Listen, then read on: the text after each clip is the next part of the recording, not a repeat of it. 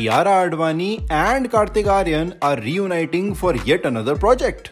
A much anticipated one. SatyaPrem Ki Katha. पता है ना? अरे पता कैसे चलेगा when there's literally little to no buzz surrounding the film. Cinegoers, fans, film enthusiasts, everyone was looking forward to their grand reunion on the big screen after their hit film Bhool Bhulaiyaa 2. The craze around the lead duo was astounding right from the moment Kiara and Kartik shared the first poster of SatyaPrem Ki Katha. We all thought, "Arey wah, they're coming back with a grand Indian musical. One about love and romance, तो अच्छा ही होगा." Waiting with bated breaths to see all that the two have in store for us. Be it through promotions, press junkets or the film. But alas, we have been left wanting for more, so much more. After the whole fiasco surrounding Kiara and Kartik's real wedding picture, which we all noticed was a tad bit too similar to Kiara's real wedding photo with husband Sidharth Malhotra, post which Kiara even had to take down the picture following some criticism, the buzz has now turned into a very low murmur. Would you believe us when we say SatyaPrem Ki Katha is releasing on June 29, a little over a week from today? Where are the promotions that we were dying to witness? Their off-screen chemistry that we were so looking forward to witness?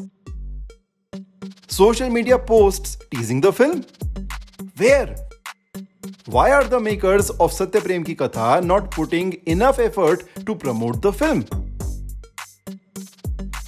Especially when they have Sameer Vidwans, a national award-winning director, helming the film and stars like Kiara and Kartik as leads. Mana कि their earlier marketing strategy didn't quite go as planned, but there's so much more that can be done to salvage the situation.